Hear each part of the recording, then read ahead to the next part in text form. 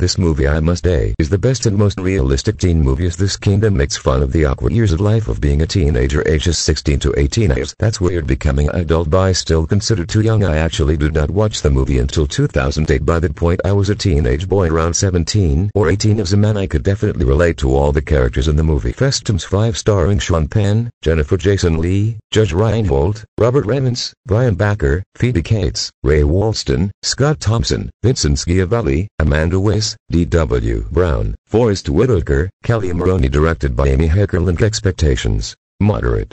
Forrester, it could just be my age, but Fast Times at Ridgemont High was a transcendent experience. It would seem that anyone who lived through the 80s would have already seen this one, but I was too young to catch it initially, and my parents were just about 30 when this came out, so they were perhaps too old for its charms. In any case, I never saw it growing up, and I've always kind of indirectly avoided it because of its reputation.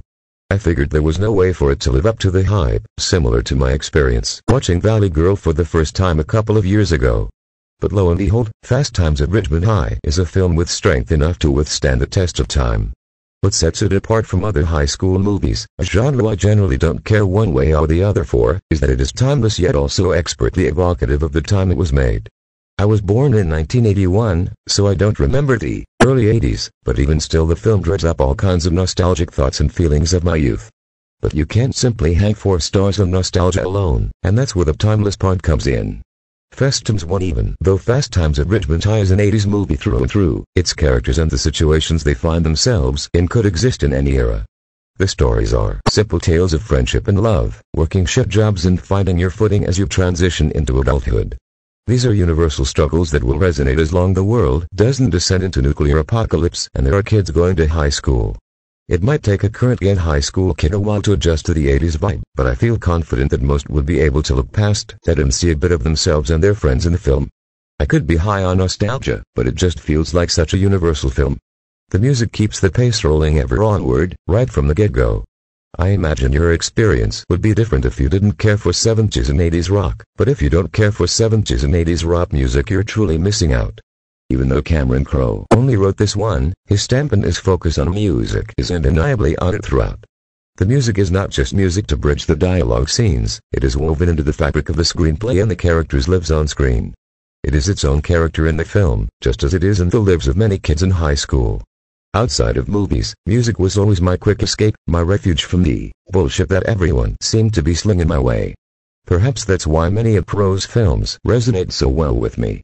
Festum's 4 also helps that literally everyone in the film is phenomenal. Each young actor brings something unique and interesting to their character. I was especially taken by Jennifer Jason Leigh and Brian Backer, who made his debut the year earlier in The Burning. Amidst all the frank sexual dialogue and nudity that Fast Times has, their relationship is a sweetheart to the film and captures the unsure nature of young love perfectly. And who could forget Sean Penn's killer performance as pet head surfer Jeff Spicoli, spiritual father figure to Bill S. Preston-esque, and type Theodore Logan. Amy Heckerling's expertly made Fast Times at Ridgemont High as a high school movie, but it's not just any high school movie.